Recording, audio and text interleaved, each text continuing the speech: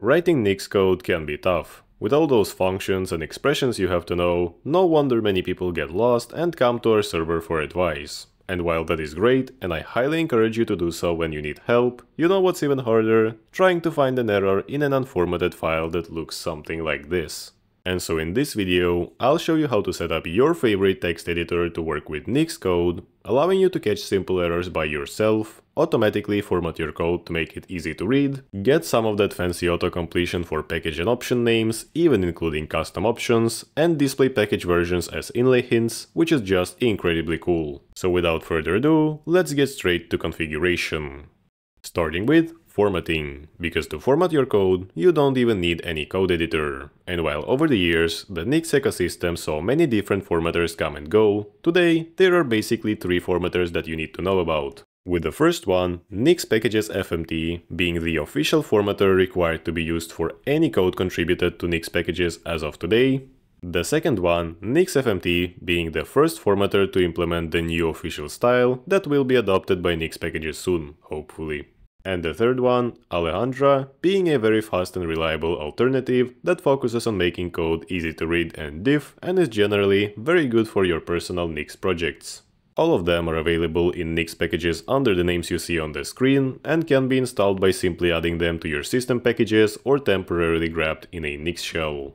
Then to format your code with any of these, simply run the respective command with a path to a Nix file or a directory containing Nix files as an argument, and that's pretty much it. Your code will get formatted according to the style of the formatter you choose. I have compiled a simple example with a file formatted with all 3, and personally, Alejandra's style seems the easiest one to read for me, but let me know which one you prefer in the comment section.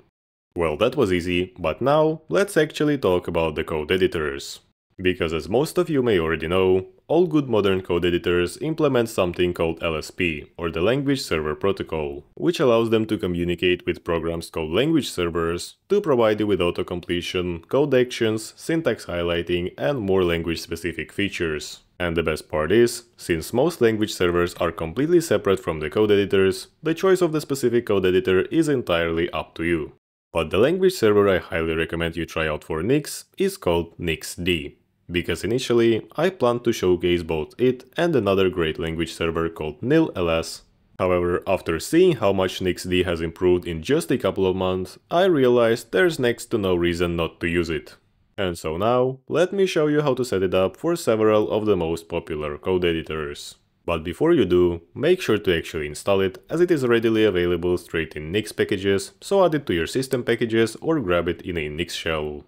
Afterwards, if you are using Nix Flakes, the setup page of NixD suggests you to add this line somewhere in your configuration.nix. It ensures that the Nix packages path aligns with the Nix packages input of your flake, meaning this angle bracket syntax will reference the actual Nix packages you use for your system. Just don't forget to receive the inputs in your parameter set at the top and pass it to your modules in the flake. You will see why we need this step later in the video, but depending on your setup, you can also choose another input and a name here, skip this step, or if you are not using Nix Flakes, you can ignore it altogether.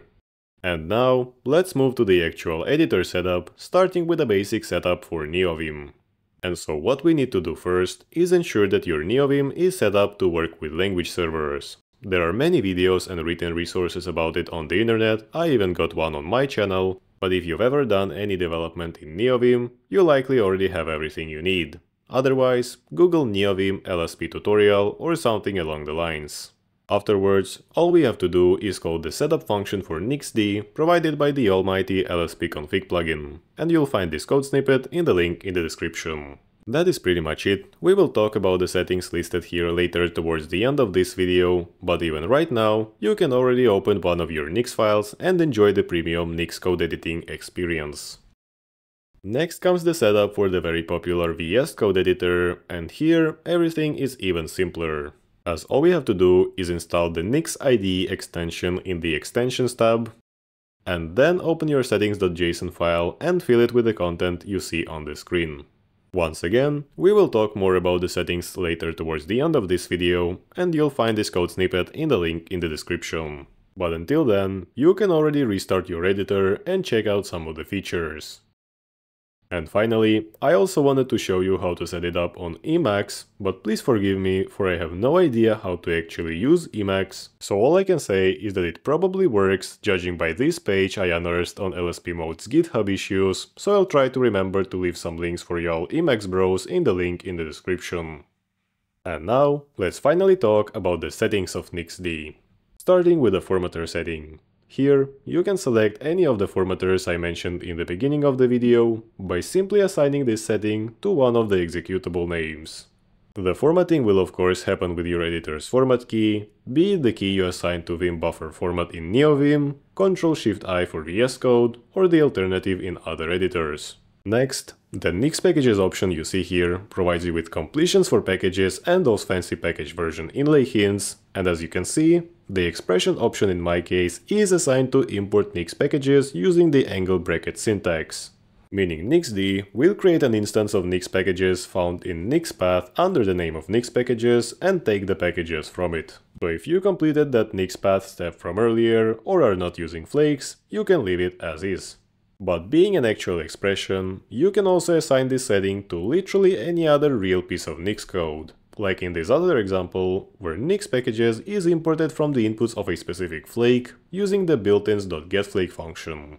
Next, let's talk about the settings found under the option set, and this one is actually really cool, because what it does is allow us to get completions for any options created with Nix packages option system. Meaning here, you can write any Nix code that will evaluate to some options, and then get some fancy completions for these options' names, types, and descriptions.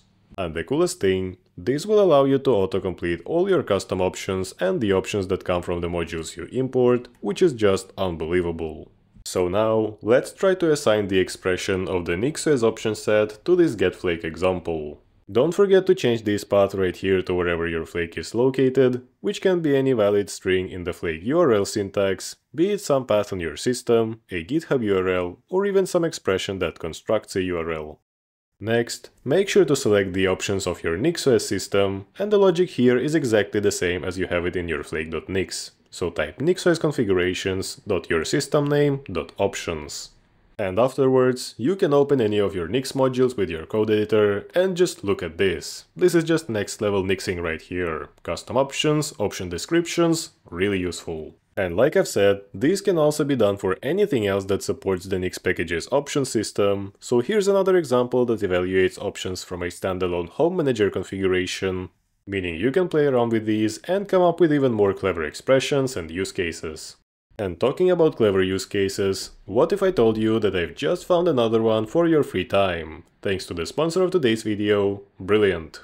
Brilliant is an incredible interactive learning platform featuring lessons in many different technical fields from math and engineering to our favorite computer science. And what sets Brilliant apart is its unique approach to teaching, because each lesson is presented in these beautifully designed hands-on tutorials that are not only memorable, but are also extremely fun to play around with. And given that Brilliant even comes in a form of a mobile app, you can basically get a quick lesson anywhere you are in just 15 minutes, go about the rest of your day, and then over time see some great results. As Brilliant will help you build a habit of learning bit by bit every day, so you develop that real scientific thinking also needed in this day and age. So do not hesitate and start your 30-day free trial now at brilliant.org/vimjoyer or by scanning the QR code on the screen and enjoy a 20% discount on an annual Brilliant Premium subscription.